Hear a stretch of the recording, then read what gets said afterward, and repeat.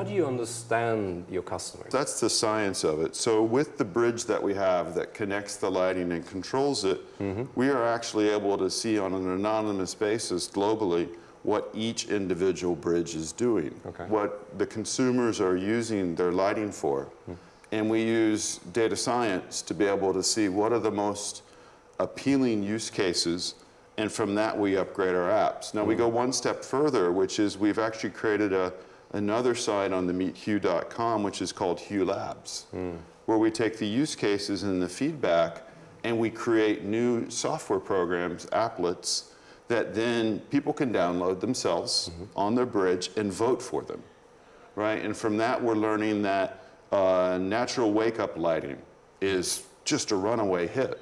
We also see the ability to group sensors across your home and your own personal preference is another runaway hit. So these are the ways that we try to use intelligence to understand what our customers want and then bring out the right products based on their desires.